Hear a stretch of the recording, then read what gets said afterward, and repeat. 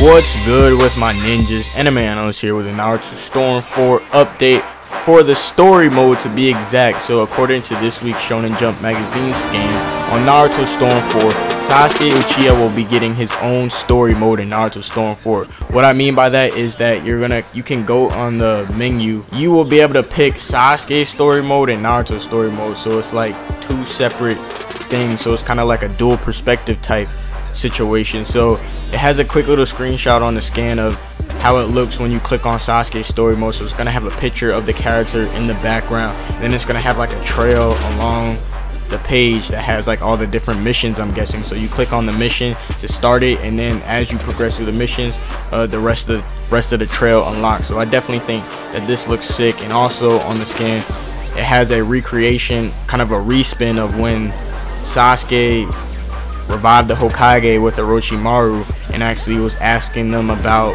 what it means to be a shinobi and stuff like that. So instead of actually talking to the Hokage like in the anime, the game respins it and has you actually using Sasuke Uchiha and fighting all the past Hokage and learning the information as you go. So I definitely think they're doing a kind of a original battles type thing, where they're just putting in battles that really never happened just for the sake of the gameplay.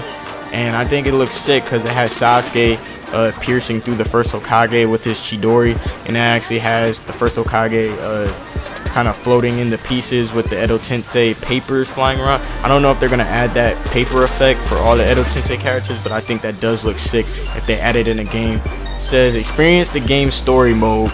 History's Hokage shine a light on Sasuke's true ninja way. So it says clash against the first Hokage, and yeah, it's definitely looking sick. I can't wait for this dual perspective.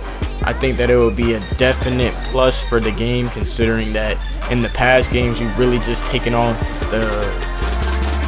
the main role of Naruto's perspective during all the games and in terms of thinking and all that other stuff. So it'll definitely be I think it'll definitely allow for more player personalized experiences, considering you can go through the story with your favorite character, Naruto or Sasuke. Personally, you know I'm gonna go with Sasuke because Sasuke is just my dude. So yeah, I can't wait to play these Sasuke battles.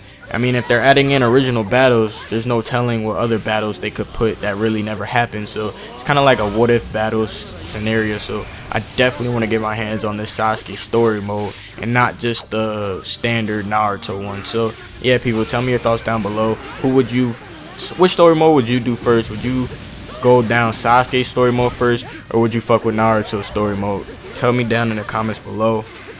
Like the video, and I'm out. Peace.